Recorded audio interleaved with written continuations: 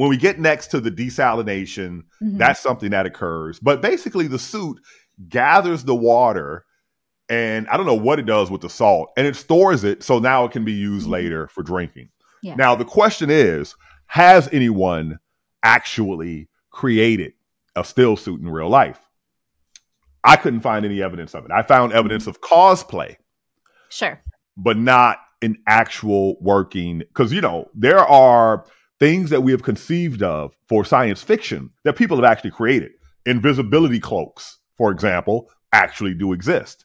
What relation would you say, or like how much of kind of what is functional in a still suit or supposed to be functional in a still suit would you say is realized in what astronauts are currently using?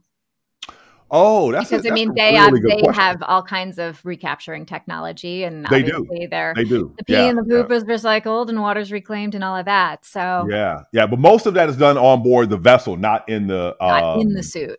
Not in the suit. There is one example of this one astronaut. There's a woman, and she had she wore a suit as she was driving from Texas to Florida to kick the ass of her astronaut boyfriend's new girlfriend. I did hear about this. Yeah, I think they call that technology a diaper, but it captured the liquids.